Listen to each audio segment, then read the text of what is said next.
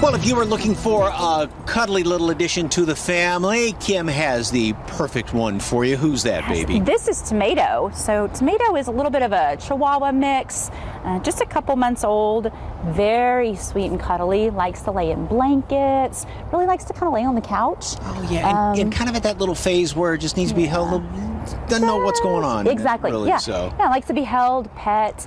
All of those good things. Just wants to cuddle up with you. Yeah, but at just a couple of months old, then there's going to be a lot of play in that dog. Lots of play, lots of, running around, making sure that you've got a lot of chew toys, so they can get a lot of good exercise too. And be a good walking companion yes. too. Plus the kids in the backyard, tennis ball, as I always say, everybody sleeps then. Yes, so. Everybody can play. It's perfect. What y'all got going on? So we just want to say thank you so much to everybody that donated and contributed for the Hurricane Ida relief. It has helped so many of our pets, and we couldn't do it without the gracious support from the community. So thank you.